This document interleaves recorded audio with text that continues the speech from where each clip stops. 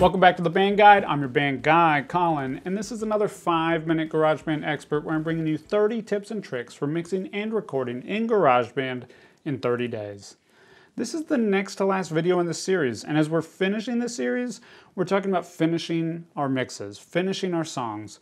And this video is going to be all about the final step in finishing your mixes. So you've already gone through the whole 6-step process to a professional mix in GarageBand. You've already done all 6 steps. And now we're talking about those final little tweaks, the mix revision process where we're checking on other systems, we're listening on our AirPods, on other headphones, in our cars, wherever you listen to music. And we're making those final little tweaks.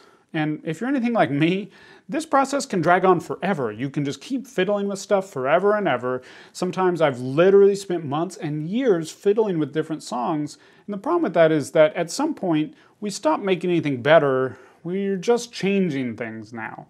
So what changed for me when this all turned around for me and I started finishing more music and in my opinion getting better mixes was when I started approaching this with a plan. A very intentional approach to finishing my mixes.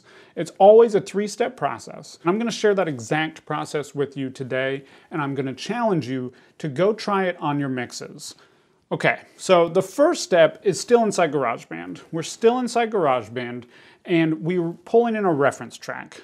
I did a whole nother video on reference tracks in the series. I'll link to it above me here. In that video, we talk about how to pull in reference tracks and use them. In this component, when we're talking about revisions, there's only 2 things with the reference track that you want to focus on.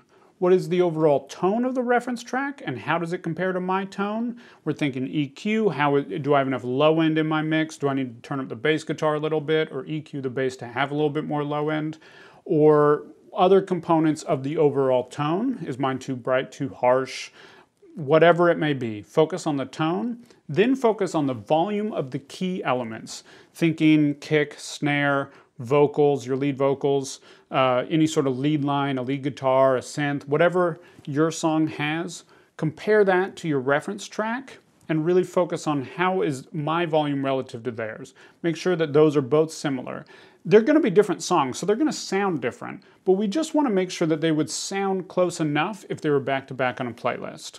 So keep that in mind. Don't just try to perfect it or totally emulate their track, but try to get it similar enough that it would sound similar if it was back-to-back on a playlist. Then you're done. Then you're moving on to step 2, and in step 2, you're finally getting outside of GarageBand. So you're exporting your track, you're putting a limiter on, like we talked about yesterday, and you're taking your track and you're going to pick 2 systems to listen to it on. And on both systems, you're going to listen to it twice. So for me, I typically use my car and my AirPods, the 2 main places that I listen to music other than in my studio. And in both places, you're going to first listen to a reference track all the way through. It could be the same reference track or a different reference track, but something similar to your song. Listen to it all the way through and then immediately into your song. Balance the volume if you have to, and then focus on the same key elements. We're going to be focusing on the tone and then the volume of our kick, snare, vocal, lead lines, whatever it is. Make sure that all of that works. Now in this step, because we're no longer in GarageBand, you want to have either a notepad or a note on your phone ready to go. And you just want to note any changes that you want to make. Be specific here. Then, once you've done the referencing relative to a song, focus on the internal mix. Focus on just your mix. Does this guitar need to come up a little bit in verse 2? Does the vocal on the chorus need to come up 1 decibel? Be as specific in your notes as you can here. You really want to make sure that you know exactly what you want to do. And then, once you have all those notes, you want to go back into GarageBand and you want to make only those changes. Don't make more changes. Don't just fiddle with anything. Only make those changes. Then, step 3, repeat the process. Do this 1 more time. Do all the same thing. Make the very specific notes relative to the reference tracks, relative to your internal mix. Once you've made those very specific notes, go back into GarageBand, do just those things, and then you're done. If you didn't need to go back for that final step, if you felt like you totally nailed it after making those, don't go back into GarageBand and make any more changes. Just be done. But then you're done. Send it on to be mastered or master it yourself, however you're doing it. Export it from GarageBand. put it into your mastering session, finish your song, you're done with the song, congratulations, that's amazing, and then share it with me here. I want to hear it. Once you've finished that track, I want to hear it, so be sure to share it with me.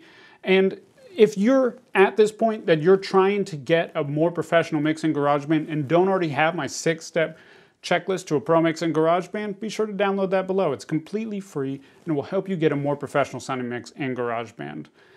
If this video was helpful for you, be sure to subscribe, and I'll see you tomorrow with the final video in the 5-Minute GarageBand Expert Series.